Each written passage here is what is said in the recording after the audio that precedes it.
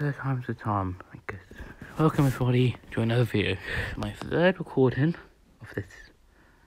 You understand how long it takes to make a video. I sometimes get lots of videos out. Not always. Okay, I'm not showing you Lanky Box. Anyway. Alright people, listen up. So there's been a lot of discussion on the internet the last couple days. Sonic Prime, the brand new Netflix show that just came out. I'm sure at this point a lot of you have already watched it. Sonic Prime is canon. Yeah, I've never really thought about if it's canon or not, but there's lots of things that prove it. Like, it's great second backstory. The Knuckles part is voice act. So, yeah. Get over it. The show is officially canon. The writers of the show say it's canon. And there's a lot of evidence that also backs this up as well. There's some ambiguity with this. Like, yeah.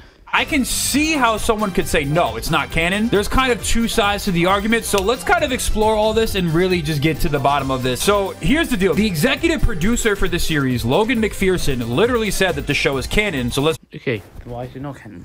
Roll the clip. Any insight you can give us on these, or how you ended up coming up with these looks with the team? Yeah, absolutely. So first and foremost, the show is canon. So it's part of the Sonic mythology. It exists in the timeline That makes sense. of the game. That explains how the character models got straight off the bat. Because every model has been changed, essentially, because they don't know what they look like. Okay. And Sega actually sent us their character models. So they are pinpoint accurate. They are on point. Ooh. So we ingested those in Yeah, then they have to do the line. our animation pipeline. That right there should end the debate, right? But don't worry, guys, there's even more. So here's actually an article in Comic Book. So it says that Logan was asked how the show actually I'm coincides liking the gameplay, so you can play Sonic Frontiers, but yeah. with the game. So this is what he had to say. Question says, Logan, this series takes... My Twitter's not end. Anyway, Logan, the series take place in a community. That makes sense, because Green Hills looks like the main Green Hills. place in the continuity of the video games. What was the motivation for doing that? He says, it's first and foremost, it's canon and does draw upon existing mythology from the games. And we work very closely with Sega creatively to establish that. Right off the bat, I mean, the Sonic IP is very protected. Yeah, Sega... The only way it would be canon is if Sega is canon. By Sega. Sega has an iron fist over a lot of the stuff that goes on with their global mascot, Sonic the Hedgehog. So if Logan is comfortable to come out and say that the show is canon, under probably some form of NDA and stuff like that with Sega, you can confidently say that the show is probably canon. Yeah, plus it does the backstory. One is just voice acted, but it's still basically some... He goes on to say, we obviously want to bring a new audience into that mythology and introduce them to the amazing 30-year history that has already been established over the years, but also launch a new story that can take the characters and situations to very unexpected places. Long story short, he uses previous game lore to use as a springboard for new stories and new places and new plot twists. And he also goes on to say that new fans will like the show as well as the existing longtime fans such as myself. And I've been a long-time fan since I was born, and I know it's been like 30, 40 years, 80 years, but I'm not. I am a teenager at the moment. did like the show, for the record. Here's also a good description of the show. In this article right here, it says that this show takes place sometime in the future in relation to the game series, which is important to note when you talk about like retconning stuff and you talk about like previous things that happened in the series, as far as the timeline for the show goes, which can create some problems, but we'll get into that too. So Sonic Prime is canon, right? Well, no, it's not canon according to Twitter, the best place in the world full of nuanced and really good faith discussions. We all thought it was canon, right? And then, you know, the timeline has to disagree with pretty much everything. Twitter, great website. We love it. Okay, so yeah, guys, look, I looked up Sonic Prime not canon, and would you look at that? All over the place, you know, it's another... What the... big, crazy discussion, which it really shouldn't be. Like, this guy right here, let's see what this person says. This person says, y'all, Sonic Prime is canon. They would not make...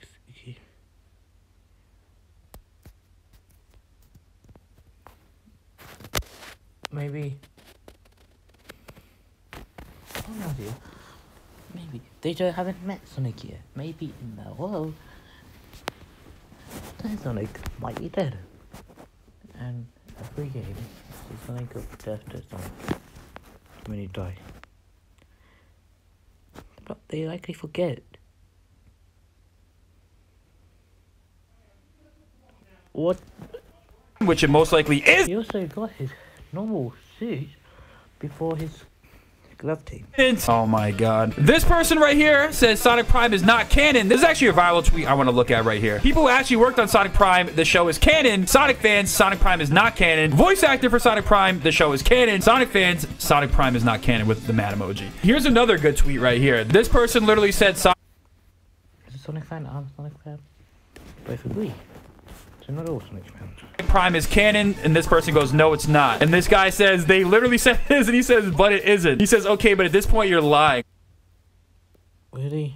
Bro, I'm dying laughing. But you know, some people are confused. This guy says it doesn't bother me if it's canon, but not ruling out the possibility that the showrunner's definition of canon is different from Sega's, which is a good point. I mean, honestly, it's not like, I see where some people are coming let me see.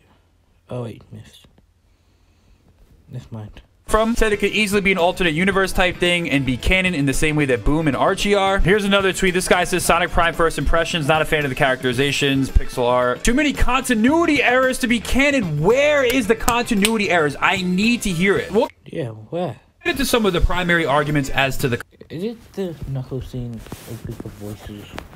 continuity errors. So basically, in my opinion, in my estimation, there is nothing in the show that could potentially make the show not canon. You can argue about the characterization of Sonic, but like at the end of the day, he is Sonic. He's adventurous, he's free-spirited, sometimes reckless at times. He lives by his own way. He loves to protect his friends, and he's And can sometimes be cocky. cocky. Like that is what it is. Like in a nutshell, that's what What I it know is the Frontier Sonic is serious.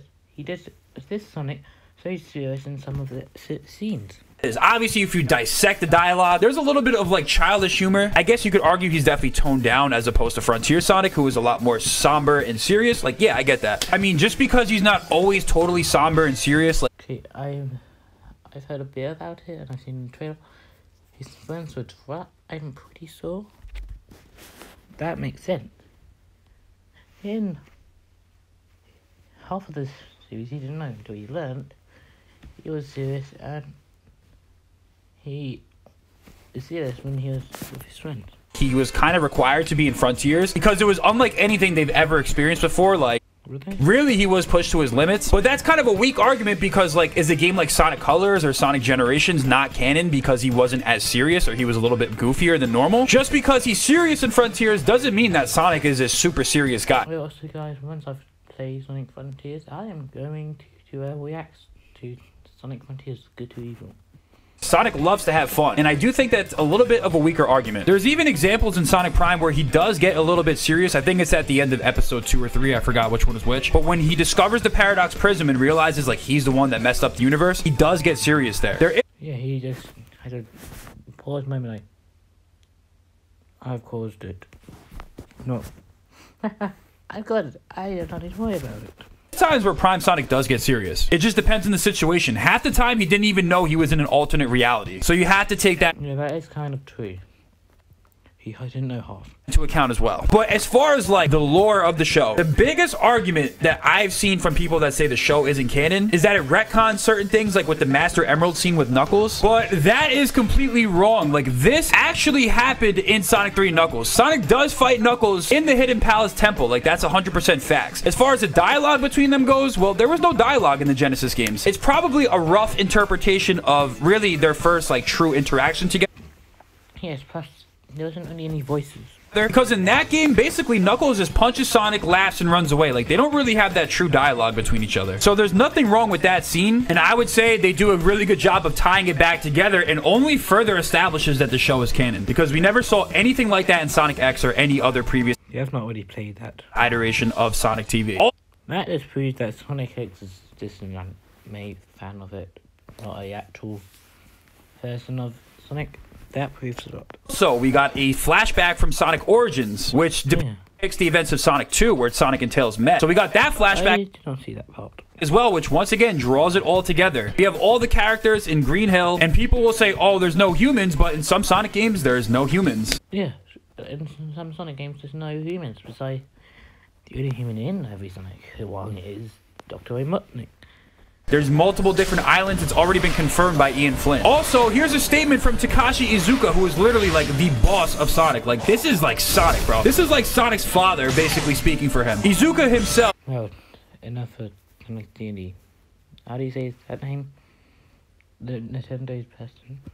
Who's the head of Sonic Team, he literally said they're trying to bring all the Sonic universes together as one. Ian Flynn recently hinted to the fact that IDW might be canon as well, but let's take a look at what he said to kind of really dispel this even further. Iizuka, when asked about it, said, I think even with the Netflix TV show that's going to be on air soon and the IDW comic series, it's always best to have one universe to connect them. For the movies, though, it's a little too hard to reasonably incorporate this realistic-looking Sonic with real human being friends and real planet Earth. All of those things are a bit too difficult to put into the games, but if we're talking about the comics, the Netflix series, and the games, moving forward, the idea of trying to get all of them into the same universe, or even if it's not exactly the same universe, at least having them feel like they're part of a connect. Okay,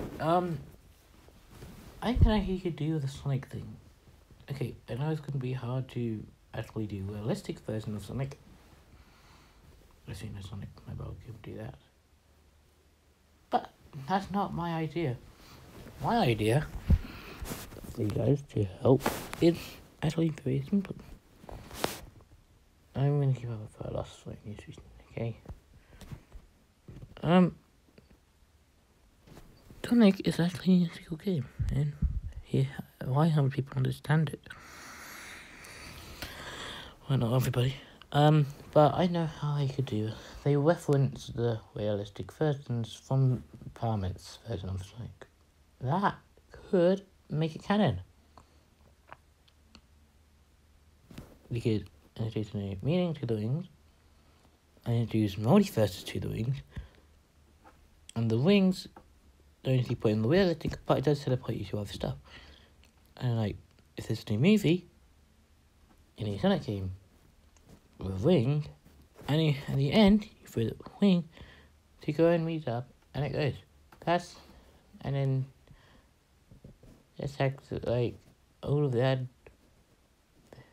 There were just different versions of Sonic who ended up being caught in the Sonic world.